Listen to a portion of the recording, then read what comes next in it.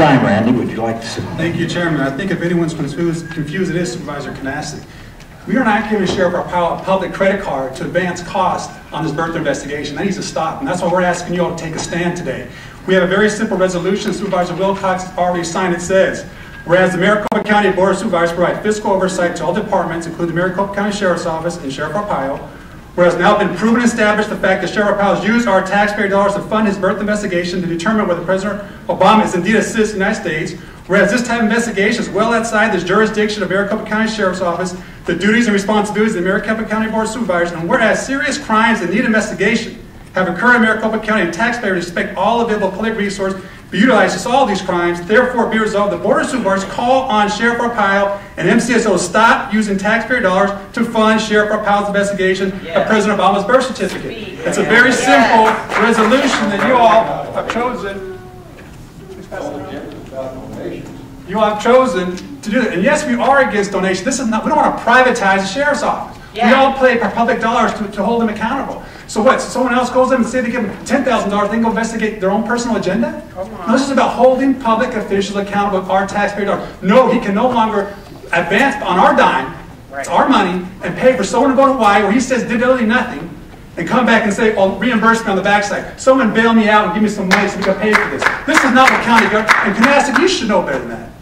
You understand how it works, so don't try to play as, oh, you don't want someone to donate some money and offset it. No, we don't. We want him to be responsible. We want you to be responsible. We call on you to do this. So right now, we have a, in terms of who should be funds, Mary Rose Wilcox says no, they should not be, these public funds should not be used for that purposes. Supervisor Kunasek, what do you think? Randy, I'm wondering, do you want politicians to be able to direct law enforcement on what crimes to investigate and not investigate? Okay, we have a conversation. Because I think for the discussion here today, the budget dictates priorities. So by you staying silent on this, you're saying it's okay for our tax dollars. He asked the question, Chairman Wilson, to send a deputy to do nothing to go to Hawaii on a birth investigation. That's absurd. And how you cannot make that connection is beyond all of us.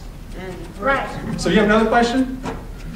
Well, I was intrigued by one of the editorials in the newspaper today that suggested that self-righteousness often has a weird way of walling off its practitioners from the harsh fact that they are often just acting like clowns.